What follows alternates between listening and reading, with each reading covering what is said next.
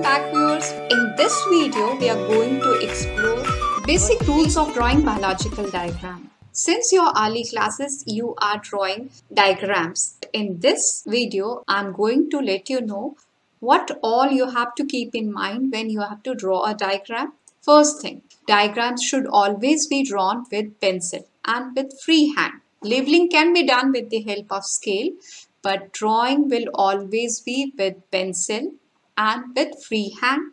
Second thing which you have to keep in mind is that whenever you are drawing, you have to observe the diagram very carefully so that while drawing you can take care of the size and proportion of that part correctly.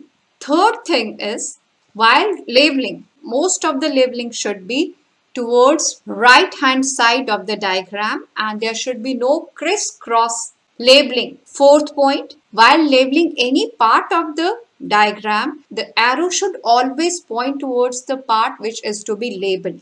And at the bottom of the diagram, you have to write that this is the diagram of animal cell, plant cell, or whatever you have drawn. Sometimes we do use different color pens to highlight different parts of some specific diagram, but it again depends upon the type of diagram we are drawing. Like here, I have drawn the animal cell. Maximum of the labeling is towards right hand side. Second thing is I have used different colors just to depict different cell organelles and different parts of this animal cell.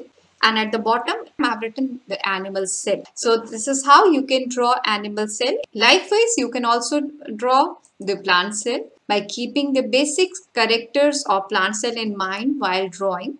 So this was about the basic rules which you have to follow when you have to draw biological diagrams. So with this, I'm going to sign out. It's a bio bye from your facilitator, but do stay tuned to BioHub and keep exploring about biology. Bye bye.